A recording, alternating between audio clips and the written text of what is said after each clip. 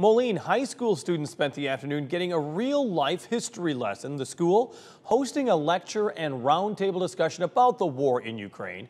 And News 8's Jenna Webster shares the experience these students weren't expecting to learn today firsthand. It's new tonight on News 8 at 10.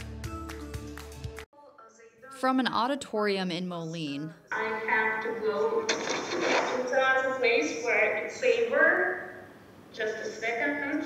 these high school students listened Can you hear that? to Russia's latest attack on Ukraine happen live. But not on the news. It's two explosions. Oh, it's not far from my house. I should check my windows.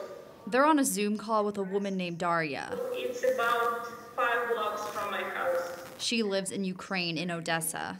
I was terrified for her. I kind of wanted her to just end the call and get to somewhere safe as soon as she could. It's history class happening in real time. I think I've just felt so separated from this whole thing because it's Eastern Europe. I mean, we're America, that's so far away from us, and it really showed me that we're involved too. Students were able to ask Daria questions about what she's experiencing and how the war has impacted her. It took them 3 days to go 50 miles.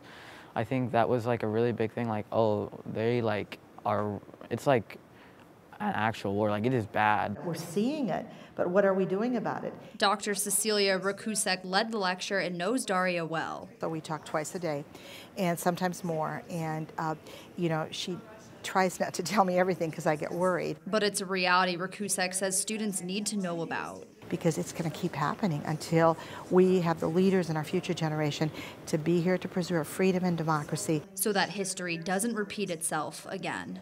We have to stay unified. That's how we prevent this from happening. In Moline, Jenna Webster, WQAD, News 8.